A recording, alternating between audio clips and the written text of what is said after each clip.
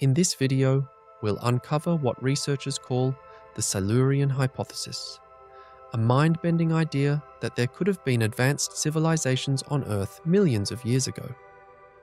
Stick around. The clues they've sought out are as fascinating as the questions they raise. How do you even begin to look for evidence of something that lived and vanished millions of years ago? It sounds impossible, right? Especially when Earth itself is working against you, erasing its own history through natural processes. But that's exactly the challenge posed by the Silurian Hypothesis. It's a fascinating thought experiment that asks, could an advanced civilization have developed long before humans, only to be lost to time? This isn't just idle speculation. It's based on how science identifies traces of life and activity from the distant past. The question is less about whether it's possible and more about how we'd even begin to figure it out. Let's break it down.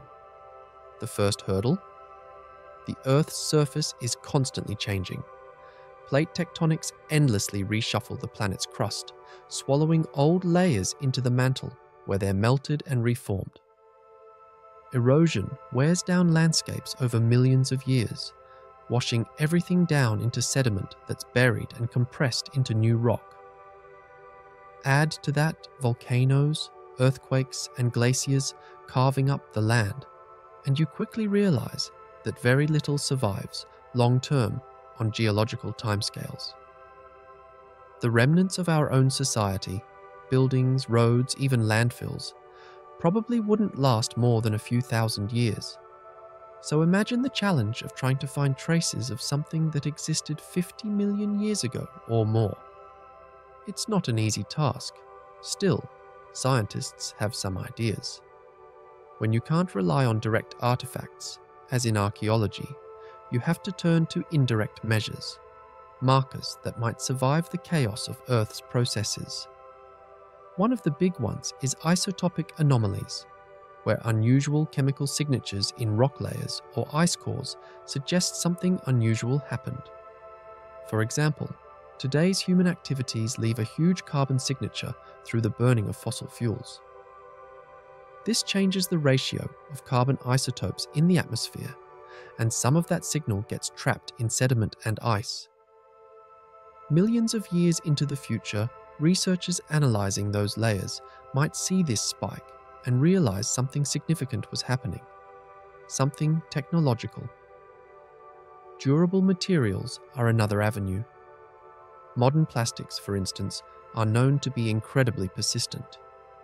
Even with natural weathering, microplastics would likely still exist on some level far into the future. Imagine trying to find a similar material from an ancient hypothetical civilization. Their version of plastic might have looked totally different, but could still leave microscopic traces embedded in sediment.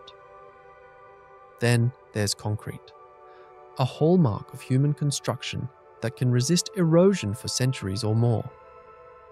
While it wouldn't last forever, fragments might still survive in the fossil record under just the right conditions.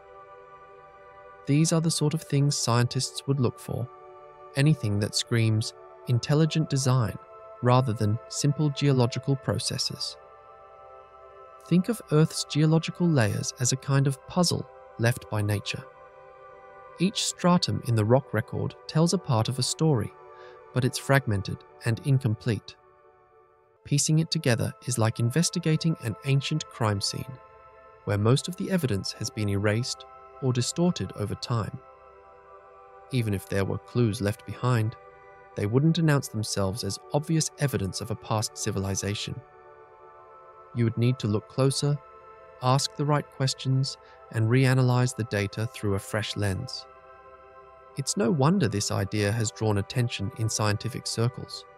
It forces us to rethink how we interpret the past. There's also the concept of what scientists call a hard reset. Earth has this remarkable way of rebuilding itself. Mass extinctions, catastrophic events, and changes in climate all play roles in wiping the slate clean for whatever comes next. It's almost like hitting a reset button where ecosystems are reshuffled and new life takes over. Over millions of years, any physical legacy left by a prior civilization could be recycled. From the soil they built their structures on to the ores they might have mined, the planet reabsorbs everything. It's a sobering thought. If a civilization existed millions of years ago, it's not just that they're gone. It's that the Earth may have erased them entirely. But here's where it gets really interesting. The lack of straightforward evidence doesn't mean the idea is impossible. Instead, it challenges us to think creatively about where to look and how to interpret what we find. Is it only about physical remnants?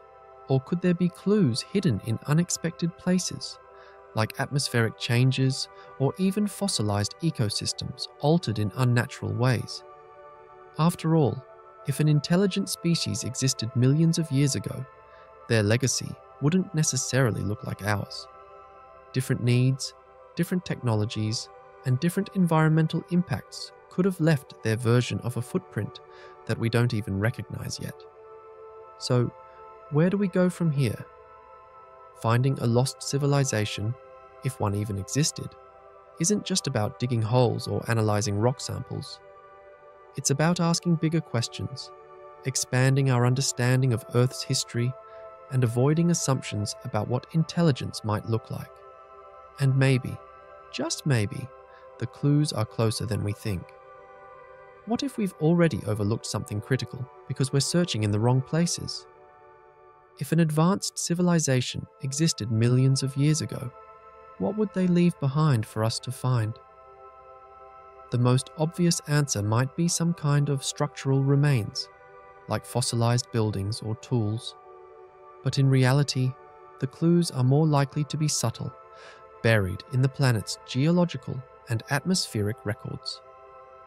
Scientists theorize that markers like unusual isotopic ratios, sudden shifts in atmospheric composition, or even concentrated mineral deposits could serve as potential evidence.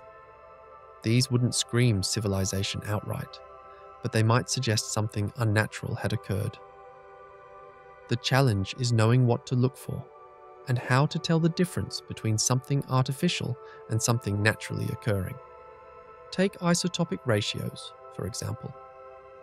This is when the relative amounts of different isotopes of an element, like carbon, deviate from what's typically expected. Today, human activity causes shifts in these ratios by burning fossil fuels, which release ancient carbon stored underground. Millions of years from now, that human-induced fingerprint might still be detectable in rock layers, forming a future marker of our existence. If a hypothetical ancient civilization burned their version of fossil fuels, their carbon emissions could leave a similar trace. But here's where it gets tricky. Isotopic anomalies can also happen naturally.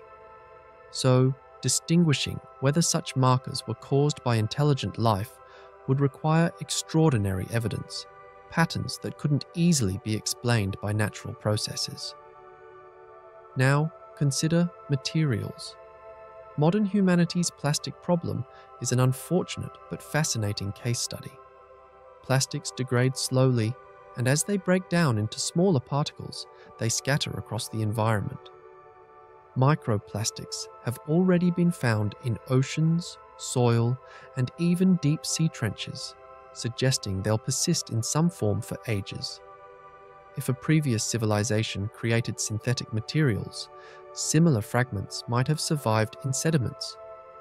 Imagine discovering tiny microscopic remnants embedded in ancient rock, leftovers from a material so engineered that it couldn't possibly be natural.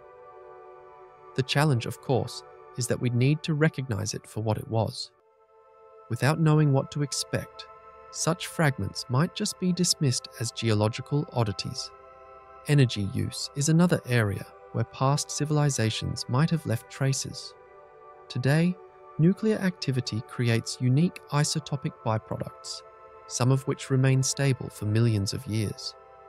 For instance, Elements like plutonium-244 don't occur naturally on Earth, but are produced through specific nuclear processes. It's possible that evidence of widespread nuclear energy use by an ancient civilization could remain if we knew how to look for it. Similarly, burning fossil fuels on a massive scale alters not only the atmosphere, but also the soil and water. If we found significant anomalies in ancient layers aligning with sudden environmental changes, it might hint at industrial activity. But again, the line between natural and artificial explanations is razor thin. The Earth has its own long history of cataclysmic events, volcanic activity, asteroid impacts, and more, that can mimic some of these same patterns. The Silurian hypothesis isn't just about whether an ancient civilization might have existed. It challenges us to rethink what we know about Earth and its ability to hide its deeper stories. Our planet, with its cycles of change and destruction, has the power to bury even the most advanced legacies. But what if we're not the first advanced species to leave a mark here? Would that realization shift how we view our place in this timeline? The search for proof forces us to question, innovate, and look beyond what seems obvious. One clue could reshape everything we thought we understood about our world.